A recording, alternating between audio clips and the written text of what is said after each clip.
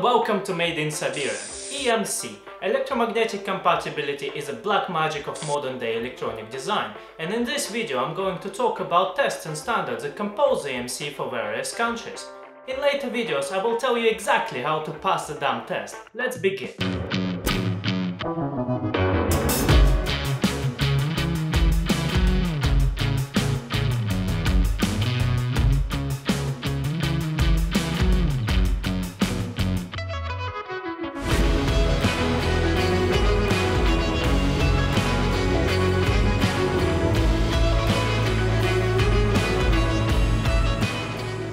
What EMC practically comes down to is a declaration of conformity written on a piece of paper that states that your piece of electronic equipment is not going to cause damage or interference to another piece of electronic equipment. The declaration of conformity can be either self-certified, which may look something like this, or it can be certified by a third party, or a test center such as Intertech, which may look something like this. What you get in case of third-party certification is that the test center takes all responsibility off your hands for proving the compliance to our regulating bodies if there is ever an inquiry. Fortunately, there is never an inquiry, and in actual fact the majority of devices on the market are self-certified, and very often they are self-certifying blindly, which may as well say that they are non-compliant. Of course, I do not recommend to do that. What I would suggest is to do pre-compliance testing in a test center and then self-certify yourself so that you can save time and money and essentially get the same result. But in order to do that, you must have a really good understanding of the tests and standards that come with EMC. So let's go straight into it. EMC basically is composed of conductive emissions, radiated emissions and electrostatic discharge.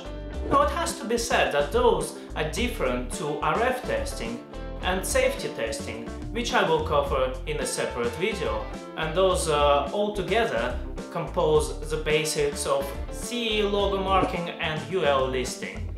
So let's begin with conductive emissions. The conductive emissions test is essentially the power supply test. In this test, the amount of interference coming back into the mains from your unit is measured.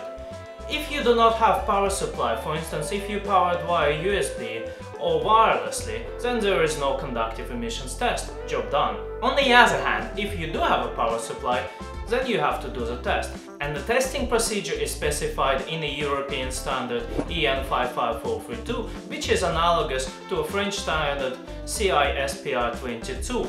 In the United States, you've got FCC Part 15, and in other countries you may have other standards, such as the Canadian ICS 003, but all other standards typically follow the same curves as is with the two mentioned before.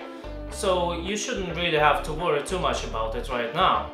Let's take a look at the typical test setup for conductive emissions. LISN stands for Line Impedance Stabilization Network and is represented by Rode & Schwarz ENV216, which provides 50 ohm coupling impedance for measuring the EUT, which is tested in its normal operation mode.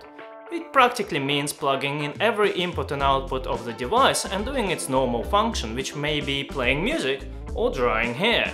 The EMI receiver takes a snapshot of the emissions coming back into the mains and compares them against the limits, and at the end the result will look something like this. The blue line is the peak values and the black lines are the average values. The red MQP limit stands for maximum quasi-peak and the red MAV limit stands for maximum average.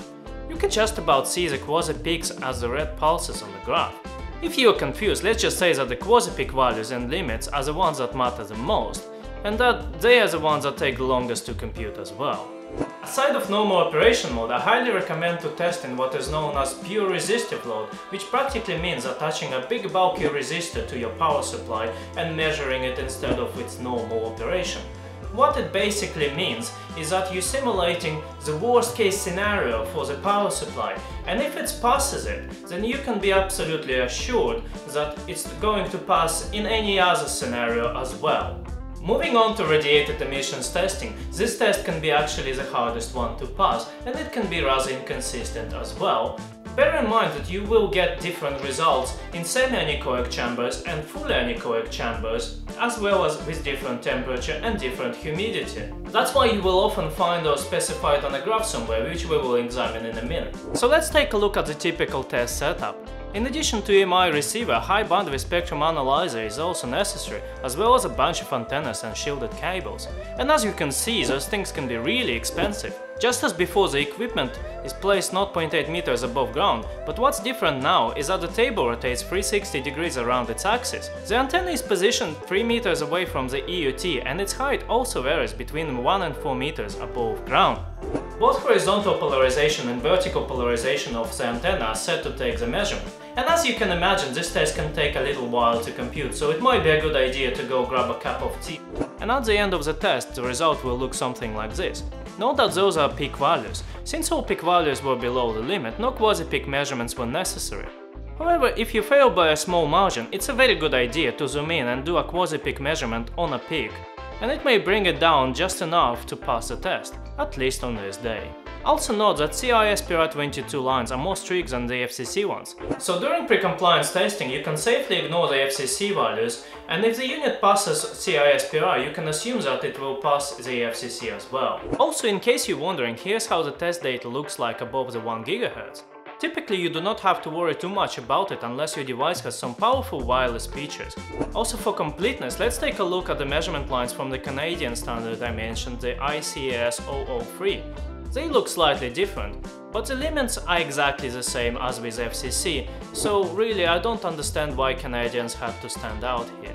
To summarize the radiated emissions, of course it's a great idea to keep them as low as possible, but of course it's a compromise. And as you will see later, the best EMC practices can be rather expensive. Therefore, many large companies build their own anechoic chambers and build their own test equipment, so they can test those things on a day-to-day basis and fine-tune them till it passes the test, but just enough without costing too much to the company. And this is a senior level skill here, to know exactly where to compromise and where not to. Pretty much anything gets tested for radiated emissions these days, including this F-16 fighter jet. Finally, let's talk about ESD testing. ESD testing is a simulation of electrostatic discharge that's coming from the human to electrical unit. Now, as you have all probably experienced, human to human it doesn't cause much problem, but when applied from human to an electrical device, in particular directly to an integrated circuit, it can cause a lot of damage. So let's imagine a typical setup. Our piece of equipment carefully minds its own business and sits on a table 0.8 meters above ground as before, and then zap! Zap! And another zap! A person with a scary looking ESD gun comes along and starts zapping our piece of equipment in all the different places. And why is he doing that? Well, he is applying electrostatic discharge to all the different inputs and outputs on a device, and he's trying to check that the device stays in its operational mode and doesn't break or stop functioning. The basic standard for ESD is 61000-4-2, and the test result is typically either a pass or a fail, where the results can be very consistent and there is definitely no black magic here. There are different degrees of failure though. For absolute majority of consumer electronic equipment, a pass means that the application of electrostatic discharge has not caused the device to lose connection or stop its main function. However, some visible signs of disturbance, such as flickering LEDs, are acceptable. Unless it's a medical device or something that comes from a highly regulated industry, in which case the test voltage will be much higher and those things are definitely not acceptable at all. By the way, the test voltage for consumer electronics is typically 4 kV and 8 kV, and this may sound like a lot to you, but this is what actually happens when a human touches another human and passes electrostatic discharge.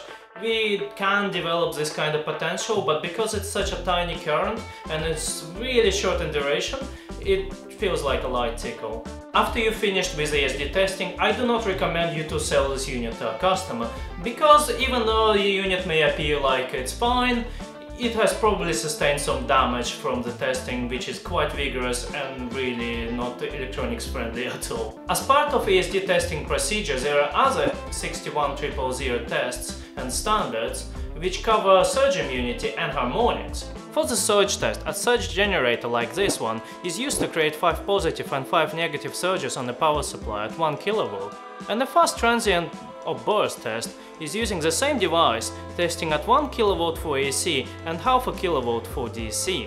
Another test is specified by EN 61 000-4-6 standard, which uses AM/FM signal generator to create a disturbance near the device at 3 V RMS for 0 to 10 MHz and at 1 V RMS for 10 to 80 MHz. The objective of all of those tests, as before, is no observable change to the normal operation of the unit. Another two standards that are worth talking about are the EN61 000-3-2, which specifies limits for harmonic distortion on the 50 Hz main supply, and the EN61 000-3-3, which deals with voltage fluctuations and flicker on equipment under 16 amps. However, they do not apply to equipment rated less than 75 watts. The measurement of harmonic frequencies of under 2 kHz is taken, which is the 40th harmonic of 50 Hz, and the limits are 0.9% at 3rd harmonic, 0.4% at 5th, 0.3% at 7th, 0.2% at 9th, and 0.1% at all the others. The general idea is to conduct the tests in the mode expected to produce the maximum total harmonic current under normal operating conditions. Typical test equipment uses a low output impedance power amplifier driven by a 50 Hz sine wave oscillator and a measuring instrument that takes a snapshot of harmonic line current waveform to compare it against limits. In general, the equipment that passes the conducted emissions tends to pass those tests as well. So here it is, the brief introduction to the magic world of EMC, and in the next video I will cover the RF immunity test. By the way, can you name those two circuits that I've drawn on my whiteboard? And if you can, what are the applications for them? As a bonus tip for those of you who would like to dig into some of the standards mentioned here themselves, I'm gonna say that BSI offers a fantastic service for students where you can log into BSOL website and download any of those standards absolutely for free, or any of the EN standards in fact, which is a fantastic service and I highly recommend you to explore it. Have a look at the link in the description and see for yourselves. So that's it, like and subscribe and I'll see you in the next video.